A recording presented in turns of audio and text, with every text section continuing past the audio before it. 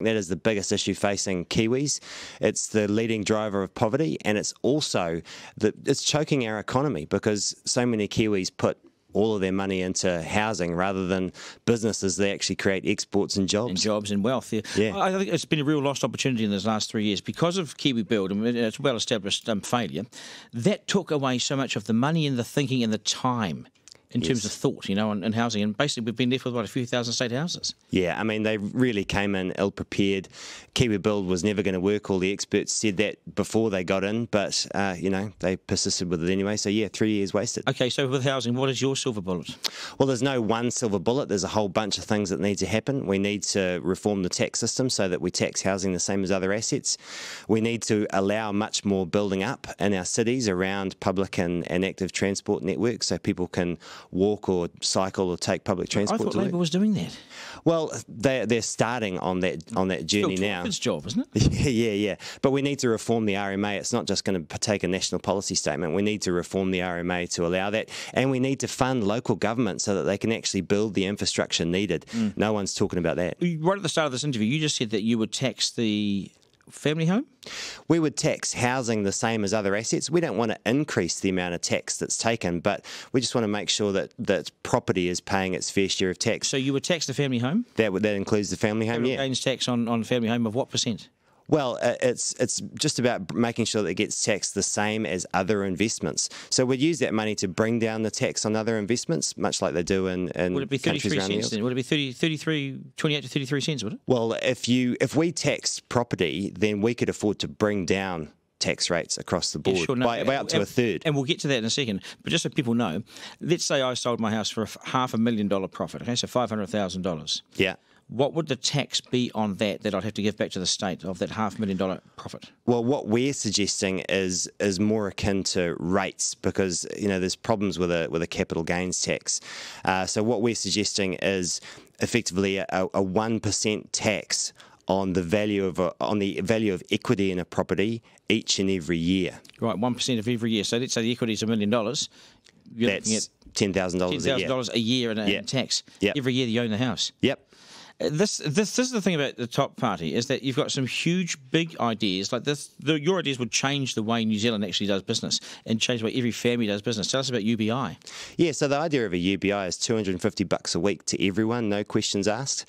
And this revolutionises our tax and welfare system. So the whole idea is to reward effort. It rewards people for starting businesses, for studying, and most importantly, it rewards people for working because at the moment our benefit system traps people in poverty. When people try to work, they lose their benefit and they're often no better off overall. From what age would you have to be to get this 250? From the age of 18. Right. So those gentlemen in here before would get that. They deserved it?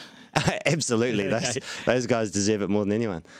Just quickly, when I was researching you yesterday, one of the interesting things that I found about you is that your background in improv acting and stuff like that. Yeah. I was fascinating how that you can bring that into your career in politics, the theatrics, the performance, the confidence that maybe comes with you, just to sort of get an insight to you. Yeah, I mean, it's a big part of my background. I mean, that's kind of my creative outlet. I think everyone needs some sort of creative outlet to, balance out the stresses of day to day. Some people like to dance. I improvise, yeah. I've just realised who you look like as if you're an actor.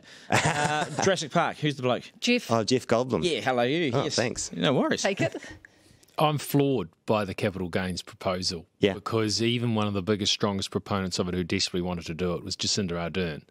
And she realised it's a political poisonous chalice and you're prepared to pick that up and run with it.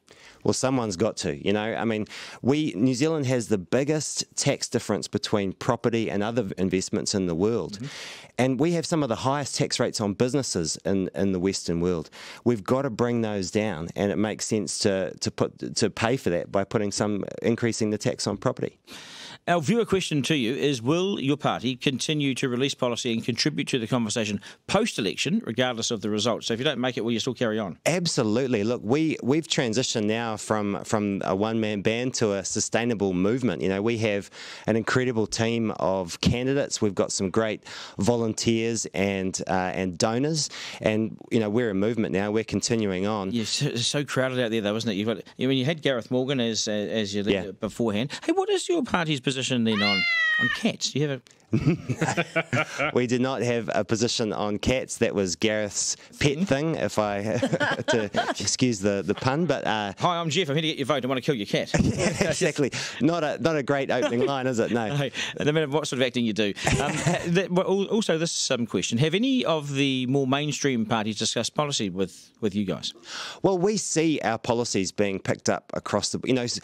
Since we released our housing policy back in April, Labour's pinched a bit of it, ACT's pinched a bit of it. The Māori Party have been talking about tax reform as well. So, and that's the whole purpose of TOP, is to see other parties picking up our ideas and running with them. That from our perspective is a win. Let me do a quick fire with you if I've got 2 seconds. Here we go. Do you support the legalisation of cannabis? Yes. Do you support the end of life choice bill?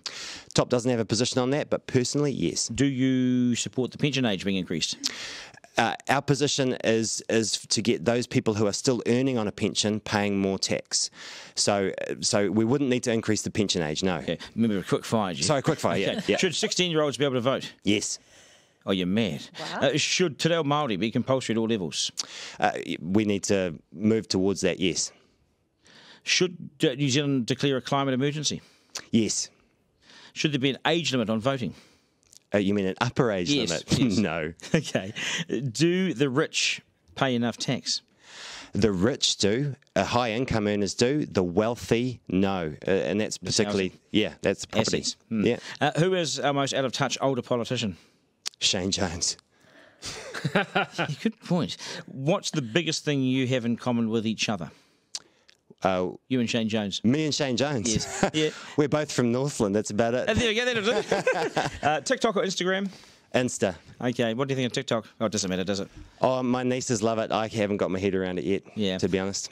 Jaws. I'm talking Savage Love. George or Lord? Lord. Yes, these are questions for young people. You see, you're right. You're right onto it. Geoff Simmons, the Opportunities Party leader. Appreciate your time on the program. Kia ora. Good stuff, mate. Well done.